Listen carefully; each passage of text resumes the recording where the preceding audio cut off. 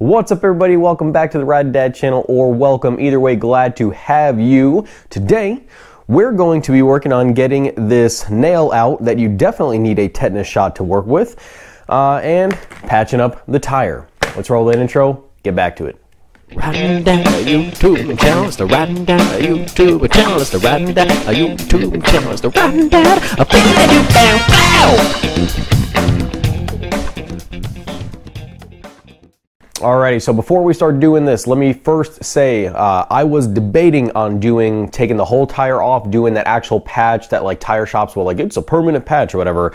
I was debating between that or one of the trusty, you know, like thick spaghetti noodles that you always do. I have used one of these in the past a very long time ago, like 6 years ago, and I know they are not super fun to use, but it is what it is. But anyway, I was debating on doing the two between longevity because these tires maybe have 80 or 90 miles on them. And I guess this is karma's way of punishing me because I took a very on-road setup Grom with very on-road street tires.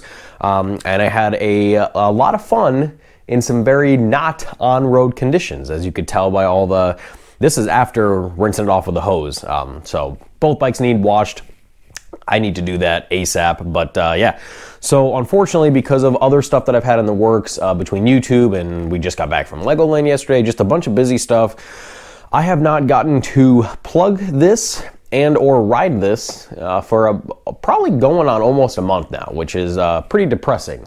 So today, we're gonna do it. So yeah, the reason I was between the two, because those are the two best options in my opinion, and the old school train of thought is that that patch from the other side is like the only permanent one or whatever. But I watched a couple of videos, and one of the videos that actually pushed me over to decide on this one was the video by Fortnine. He said he's gotten multiple motorcycles with these patches for a long time now. All is held up.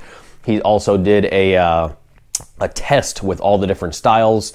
And actually these not only came out on top, but they kind of reseal themselves if they were ever to be punctured small again or whatever. So the size is good. That should be thin enough, especially once the head of the nail is out of there. It should be good enough. I can't say I'm not going to take my bike back at the same location because it was pretty fun. Worked on some fun off-road stuff. You know, doing some, you know, I don't know the technical term, but some quick turns, you know, from a stop, just kicking out the rear wheel to turn a 180. Fun stuff. Fun on the Grom, not set up for it, but whatever, you live and you learn. So, all right, so the first thing I'm gonna need to do is get a set of pliers. We're gonna need to remove this nail. I have not aired down the tires. I'm just gonna leave them. I'm not worried about it. Whatever air pressure is in there is in there. But then, so we're gonna remove the nail. Hopefully it's not crazy under there. We're gonna ream out the existing hole, make sure it's nice and clean and everything. And then we're gonna stick the spaghetti noodle in there. So, but you'll see everything. I'll bring you closer. The instructions are here. This was like $5 at a hardware store, and it came with a lot of them. They actually had a nicer one with T-handles, but I bought this specifically to be able to keep, something I should have done a long time ago, but I'm gonna keep one of these in each of my bikes. This will go under the seat in the Grom. Another of these will go in one of the saddlebags for my Harley, which I have a Lowrider S, a 2020 M8 Softail, bunch of stuff, playlist to that anyway. So if you're not new, you definitely knew that. If you aren't new, or you maybe have just only seen my Grom stuff, there you go, Harley stuff. So yeah, I should have done this a long time ago because it's invaluable. It's super cheap, but yeah, like I said, I mean, your local gas stations does have them, but I went to an actual tire store to get like a decent, or not a tire store, auto parts store to get like a little bit better of a decent set with the, you know, they had a bunch of them, and they sell these, once you buy the kit, they sell the refillable, you know, spaghetti noodles or whatever you want to call them, the tar strips. They sell those for like, I think it's like $2 for a big set. So yeah, and you know what? It even has ATVs and tractors and stuff on here, but we're doing it on a motorcycle. All right, I'll bring you guys closer. Let's fix this Grom up.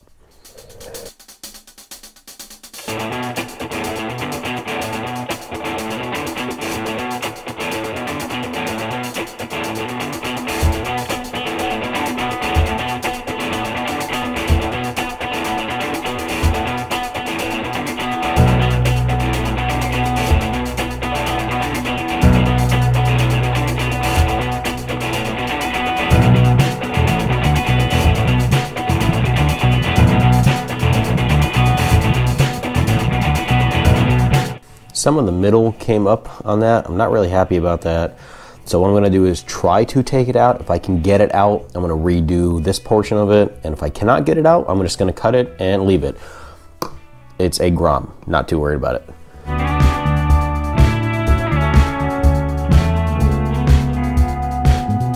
All right, here we go, take two.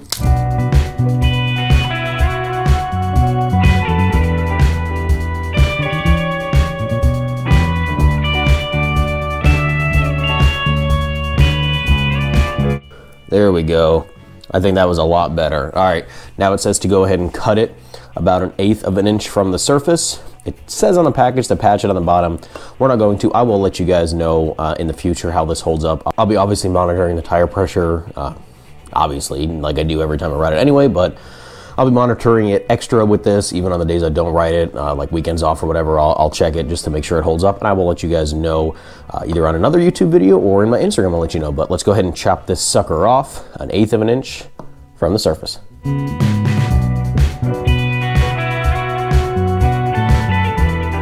That may or may not be 1/8 of an inch. Maybe I'll come and, no, it should be fine because it's gonna wind up blending. Anyway, now we gotta air up the tire. Back to whatever you had it aired up to in the past, and it should be good. Alrighty, we are done. Pretty easy.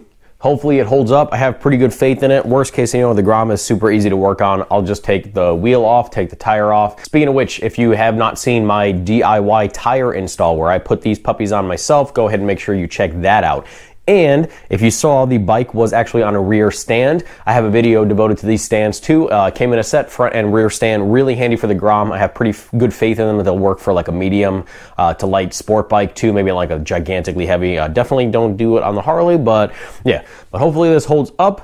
Let me know if you think I did a good job. If you don't think I did a good job, let me know. But it's really sticky. Over time, it'll mesh and become one with it. Lots of people, I've read lots of things and lots of articles that say people have had their tires on them for a long time. It's not a part of the tread, so it doesn't get, it doesn't screw up the tread pattern at all, anything like that. And again, it's a Grom, so I'm not super worried about this. If it was a Harley, just because I'm paranoid about it and I do a lot of pretty good riding on the Harley, I would probably wind up dropping the tire or dropping the wheel off the bike and removing the tire and doing the patch on the inside just for a little extra peace of mind, or maybe even doing both of these, who knows. But either way, this should be good. It's a very quick, easy fix if you're on the road somewhere or on a trip or whatever. And yeah, pretty good. So thank you guys for watching. If you want to stay up to date with all my day-to-day stuff or whatever I do, I post some food pictures. I do some smoking of meats and some really nice cooking. My wife is incredibly lucky to have me. I tell her every day. Check out my Instagram. Send me a DM. Follow me, comment or whatever. Let me know that you're from YouTube or whatever. I converse with many of my subscribers daily. It's a great community, and I appreciate being a part of it, and I appreciate you guys responding to me. Comment on this video. Let me know what you think. Do you have one of these in your tires? Would you trust this on one of your tires? Let me know either way. Watch one of the videos that are on the screen wherever I put them up through YouTube magic. Make sure you like this video. Make sure you are subscribed and you turn on post notifications. And until the next time, guys, ride safe, have fun. Dad out.